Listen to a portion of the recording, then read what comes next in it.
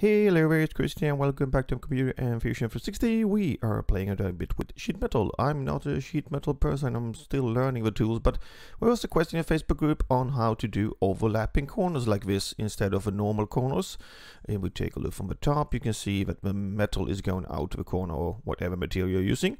So we'll do this, and of course we can unfold this. There's no cheating. This is a sheet metal part. It hides the red one here, so we can unfold this strange edge. So we have, I've started a small file here, just made a flange, and we're going to work from that flange, hit our two corners. Let's see, we want to do it 50 millimeters up of here. And the first thing I do, I turn off miter option. Off with that.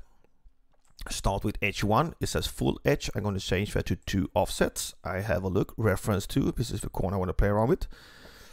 And now I'm going to back up that. That's already backed up because the miter options is turned off, but I want this edge to be the thickness of material backed off and then some more to get a small gap. So reference 2, I'm going to go minus this aluminium, the 2 millimeter thickness of minus 2.1. Let's do that. We get a 0.1 millimeter gap. You can see the edge is now almost lined up. And when we go to edge 2, 2 offsets. And this reference 1 in this case, and normally it's mitered off now, but so if I can add something very small like 0.01, so it pops out and adds 0.01 millimeter, which frankly won't be visible in real life.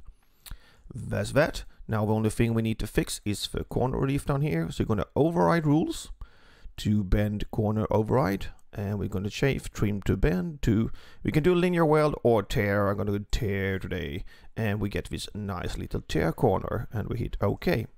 And by doing that, we have made an overlapping corner and we can modify, unfold. Unfold all bends. Yes, we still can unfold it. So that's how I do overlapping corners. Hope this is useful for you and see you around. Bye.